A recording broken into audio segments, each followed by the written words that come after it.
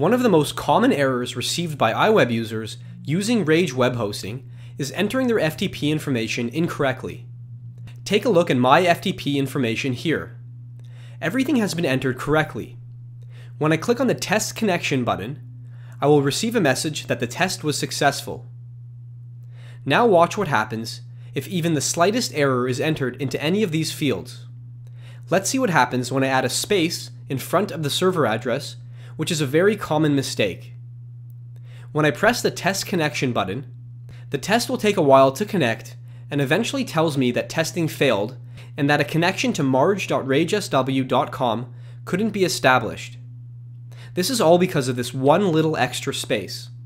If you see a message like this that says the connection to your server could not be established, you most likely have entered your server address incorrectly.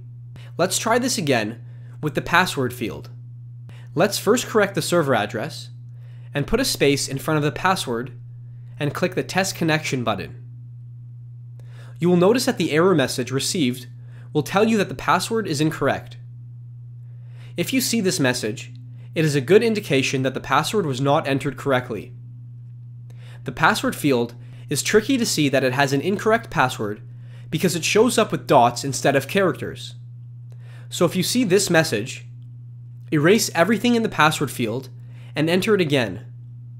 Count the number of dots that you see and compare it to the number of characters in your password.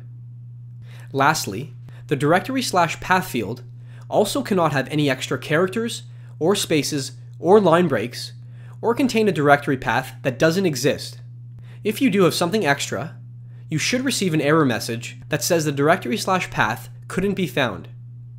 If you see this message, it means you have entered the directory path incorrectly.